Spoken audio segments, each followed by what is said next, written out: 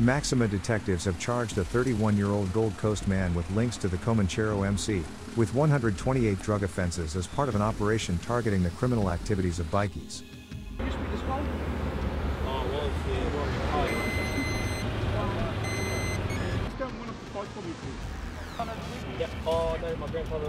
Detectives from Maxima Organized Crime Gangs Group intercepted a vehicle at East Brisbane at approximately 10 p.m. on June 7.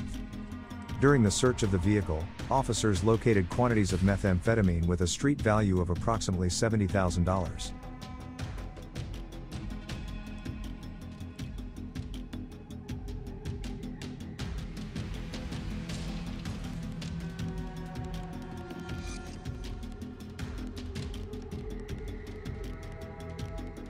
After this seizure, detectives began further investigations and executed a search warrant on a Surfers Paradise address on June 17, where police located further quantities of dangerous drugs including cocaine, methamphetamine, and cannabis, along with scales and drug utensils.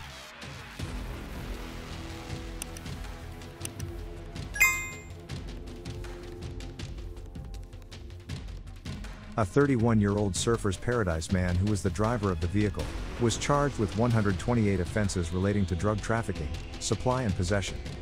The man was in bed with his dog at the time of this arrest.